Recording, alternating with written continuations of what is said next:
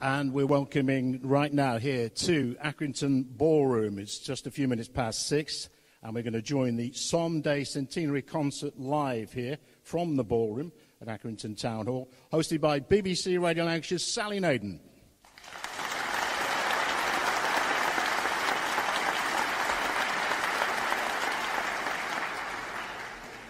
The Battle of the Somme, fought in northern France, was one of the bloodiest of World War I.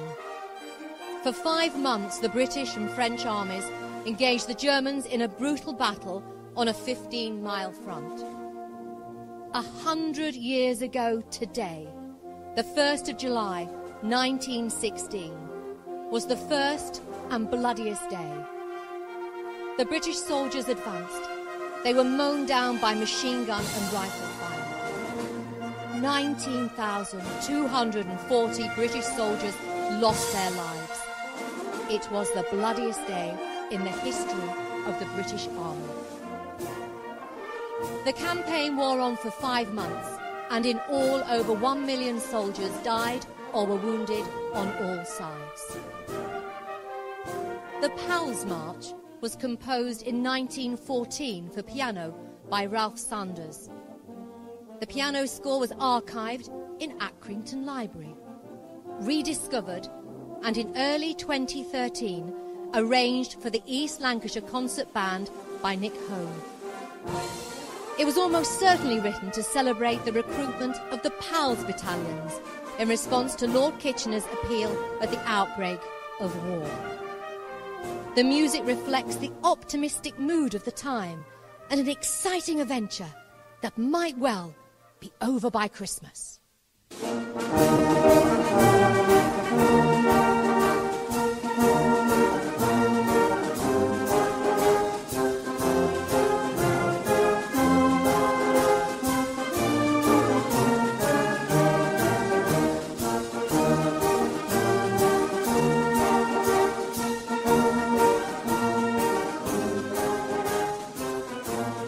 On the 1st of July, 100 years ago, 720 Accrington Pals went into action. 584 became casualties. Private Walter Hutchinson wrote, "Then the order came down. Dump everything and fix bayonets. You've got to fight for it, lads."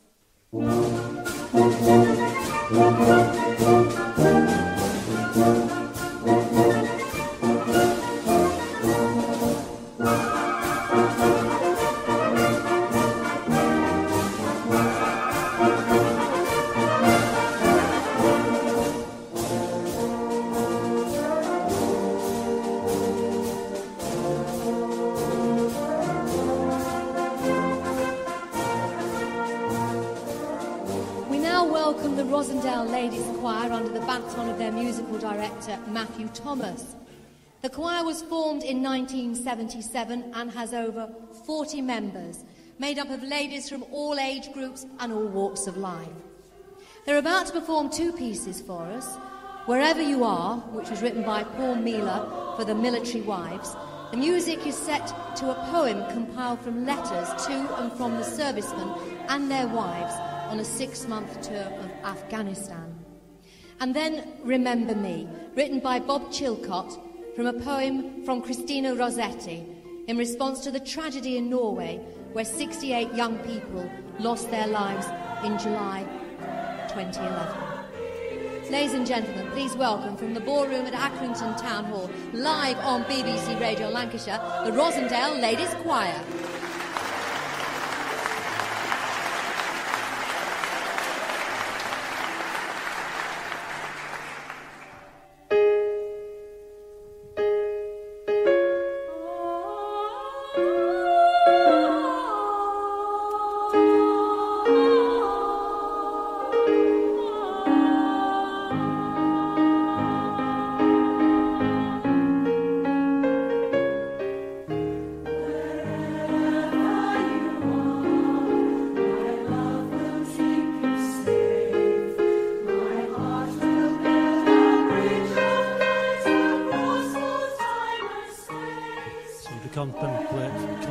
to my lack of musical contribution, I said that I'd try and raise its profile, and that involved looking into the history. And that led us to discover the fact that Dale's just described, in as much as we were the band that led the Accrington Pals at its formation in 1914. We all agree it's very special to have them here performing today, don't we? Let's give them a round of applause again, everybody. Thank you.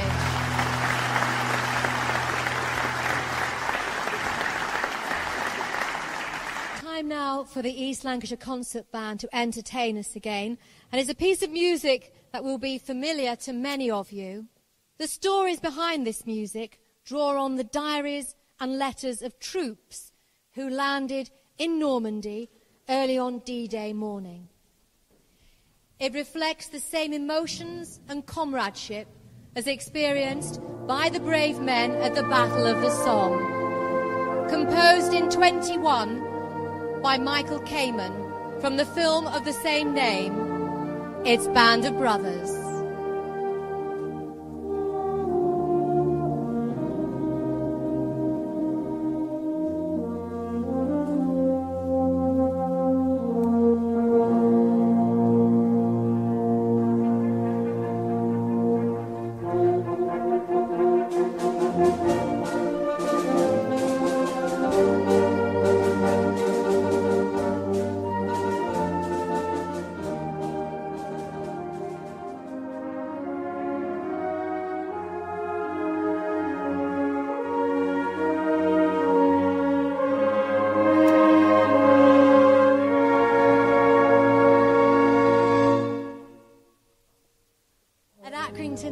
Because it's the Bard of Oswald, Dylan Owen. And Dylan, I just want to give a quick mention about this song before you sing it, because you've written it, haven't you? Yes, I have. Yes, I wrote the song. I've always wanted to write something about the Accrington Pals, because it's very close to my heart, having lived in Oswald for all of my life. And I think it's Where were you when you wrote it? I started writing this when I was in France, in the north of France, and then I had lots of different lines come up, and then I came home and I thought about it, and I came up with a version, and my wife said, "That's not good enough. You can do better," as ladies often do, as a missus does. Anyway, and then so I restructured it, and I came out with this piece, which I'm really proud of, actually.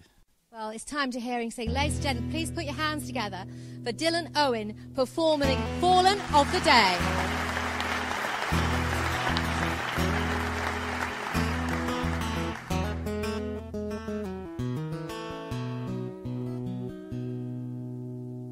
I'm a local lad from Accrington, and I signed up for the war to fight for king and country, though I've never fought before. They closed me factory gates last week, no wages to be had. I'll meet me country's hour of need in order to be fed. I'll fight for king and country and be fed.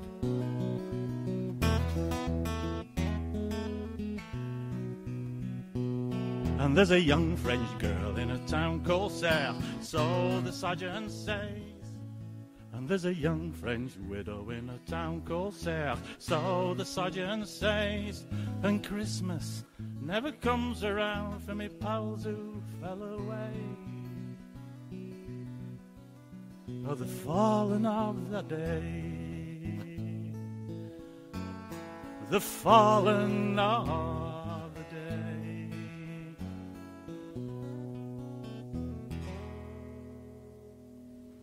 William Hartley Barnes of Burnley was born in 1884 and between 1901 and 1912 served in the East Lancashire Regiment.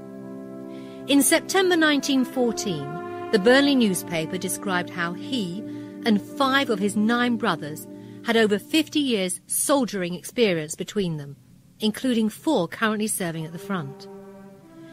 As a reservist at home until re-enlisting as a sergeant in the Royal Engineers in 1915, William received letters from his brothers, and these form part of the collection which have come to be cared for at Lancashire Archives. Dear Will, just a few lines in answer to your letter. Also to thank you for the fags and papers which I received today. Dear Will, it is with deep regret and sorrow that it is my duty to let you know that our Jack, died of his wounds, which he received on the 6th of November. And he died the same night early the next morning. It was during a bayonet charge when he got shot in the temple. And our fellows had to retire, as they were getting fired on at the flanks, as well as at the front. And all the wounded had to be left there. They tried to bring the wounded in, but every time they got out of the trenches, the Germans opened or raped fire on them to keep them in. And poor Jack was left there with the rest. And God alone knows what he suffered before he died. Our Tom was in another trench at the time, but as soon as he got to know, he was out of that trench, and he crawled to B-Boy's trench to try to bring Jack back in. But it were no good, as he was too near the German lines, and Jack still lies there. I heard on the morning after that he was wounded and taken to hospital. But I suppose the fellow that told me did not like to tell me that he was dead. And it was not till any men got relieved out at trenches 3 days ago, when I saw our Tom, that I knew the truth. It gave me a shock, Will, when I knew, as I was hoping Jack was in hospital and getting better. Poor Tom broke down when he were telling me, as they were used to have their meals together. And I can tell you, Will, life in the trenches has fairly altered our Tom. When I met him, I hardly knew him, as he looked that bad. But I'm glad to say he will be all right now, as he's got Master Cook. I suppose he's told you about his 2 narrow escapes. One being where a shell ripped his valise off his back and smashing everything in it. And the other where he was nearly buried alive, and they pulled him out by his scarf when he was nearly gone. You can tell what things are like when Tom was the only NCO left in his platoon when they came out of the trenches. Our fellas have gone in the trenches again, and are preparing to stop here for the winter. Here we're having some very severe weather here now. It snowed a few days ago, and now there's a very hard frost. Dear Will, I've just received a field service card from Sepp, and he says he's quite well. That's the first time I've heard from him. I am very glad to hear that you've got your allotment at last, and all you have to do now is to take it to the post office. Oh, and don't forget to tell them about the back pay you should have had from the 1st of September. As for myself, well, I'm enjoying myself as much as can be expected, so cannot grumble. And I'm still on the same job and in good health. And I hope yourself, Gertie and family are also in good health. So I think that's all at the present. Again, thanking you for the fags and papers. I remain your sincere brother.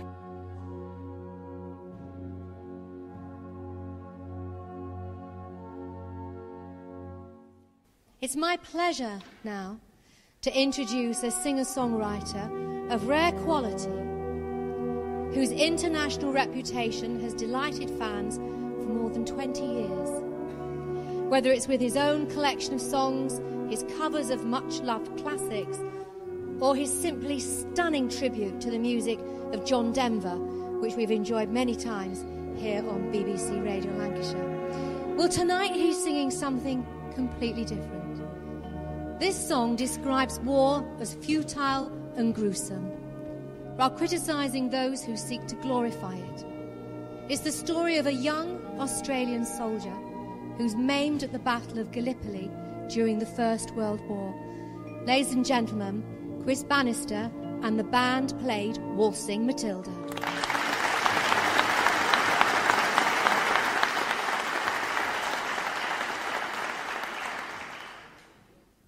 When I was a young man, I carried me pack, and I lived the free life of the rover.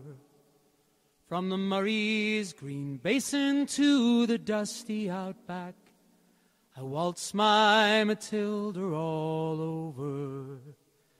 Then in 1915, my country said, son, it's time to stop rambling, there's work to be done.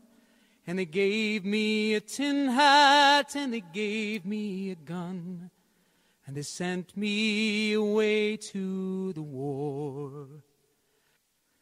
And now every April I sit on me porch and I watch the parade pass before me.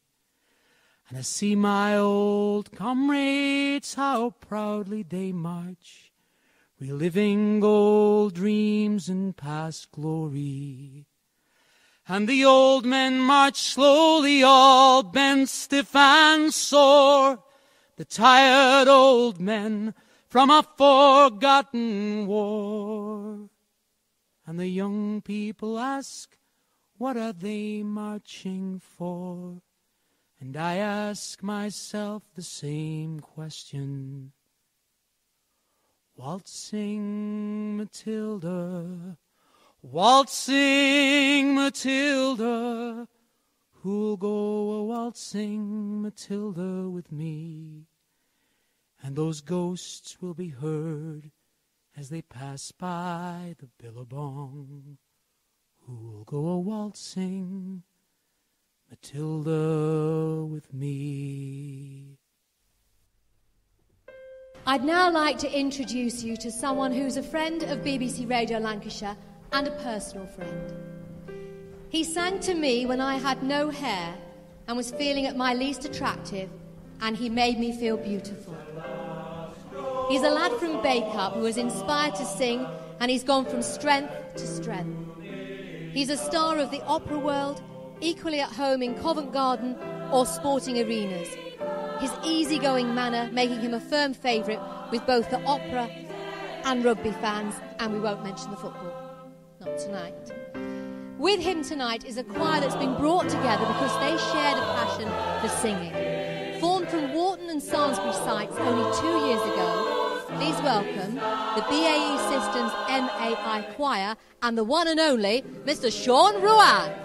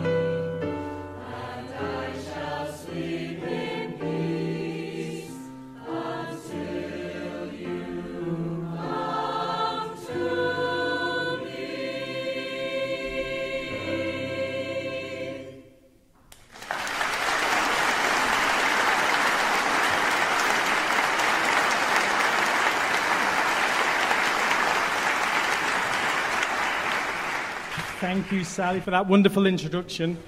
I'm just going to give you a quick intro about the choir and the two songs they sang. Danny Boy and the Last Rose of Summer were songs that were, I suppose, synonymous with World War I. And both of those were arranged by Alexander Lestrange. When I was asked to sing for this concert, it took me back to when I was at secondary school at St Theodore's in Burnley, when I first heard about the Accrington Pals and how many of the town's menfolk were decimated on that day. So when I was trying to think of songs to sing, I wanted to do things that were a little bit different. So I have an 8-year-old son called Gabriel who's, into war things, always dressed up in camouflage and everything else and trying to jump out on me and scare me and all those tricks that 8-year-old boys do. And I came across a song called Dear Little Boy of Mine. And I thought, what must it have felt like for those parents, especially those fathers whose sons went off to war and they never came back again? How did it feel for them? So I'd like to do Dear Little Boy of Mine.